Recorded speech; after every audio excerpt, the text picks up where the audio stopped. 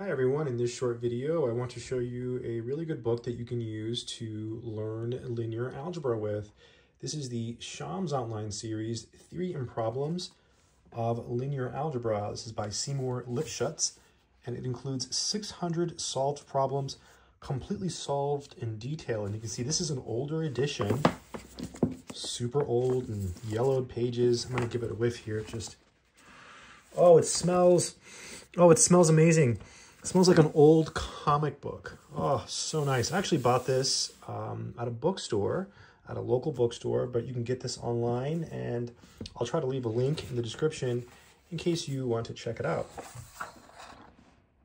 Shams Outline of Theory and Problems of Linear Algebra by Seymour Lipschutz, Professor of Mathematics, Temple University. I'm going to be very careful here with the pages. These tear easily. If you turn these quickly, you can easily tear the pages. I have done that, so experience. 1968, that was a long time ago, right? Very, very long time ago. I did not exist. This is before my time. And here's the preface. Let's see what it says.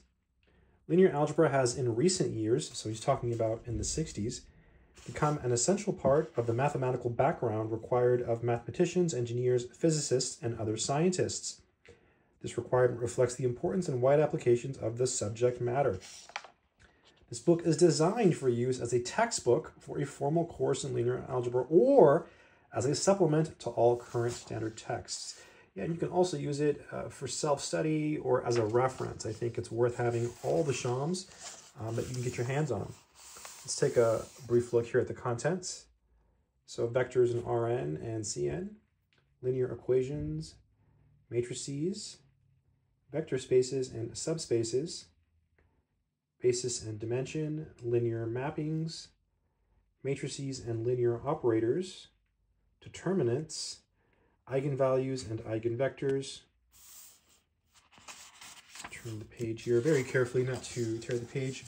Canonical forms, linear functionals, and the dual space, bilinear, quadratic, and Hermitian forms, inner product spaces, and a couple appendices here, sets and relations, algebraic structures, and polynomials over a field. And so the general outline of these Shams books is you have like an introduction and some knowledge, and then it jumps to more knowledge. Notice it's all broken up nicely. So you've got vectors in Rn, addition, scalar multiplication. And then at some point, after all of these examples, we get to solved problems. So you have actual solved problems that are worked out in detail. Very nice. And then more here. And then it's broken up by subsection. You see vectors in Rn, so you can go back and reference that particular section if you're working on these. Let me just show you. See, this is the subsection for which this first exercise set is created. Likewise, if I turn the page here, you see dot product, right? So we can go back and look for dot product. And be very careful here with turning the pages. Let's go back again carefully. Dot product, and then you see here, there's the information for the exercises in the dot product section. You see there's quite a few solved exercises, right? And then sometimes in these you have extra problems, like here it calls them miscellaneous problems. You see, so you have extra ones. And most of the Shams have a very similar outline. And then here we have supplementary problems, so even more problems. So it just keeps going and going and going. Then you have answers here to these supplementary problems. So you've got tons of worked examples, and then that's chapter 1. And then we go to chapter 2, which is linear equations. So as you can see, great book. I'm sorry, I have to give it a whiff again, just one more time. So this is going to have all the standard material you need. If you were taking a linear algebra course in college, this would basically have everything you need to know in the book for the most part, and extra. It'll have things like you don't do in class. For example, let me just find something like here, this bilinear, quadratic, and Hermitian forms. You might not do that in your linear algebra classes, right? You just might not do it. You might take 2 courses in linear algebra and not do it. It's got a lot of stuff here on inner product spaces. I mean, you'll do some of that, but it just has a lot of content, and that's the case typically with Shams.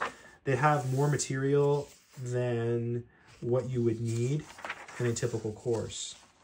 Talks about canonical forms, triangular form, quotient space. Yeah, so a lot of this stuff, a lot of it you will see, but a lot of it you won't necessarily see. So yeah, I think if you're looking for a solid linear algebra book, this is a great choice. These are pretty inexpensive. And again, I'll try to leave a link in the description. Check out the description for links to other things like books, courses, etc. As always, take care and stay strong, my friends.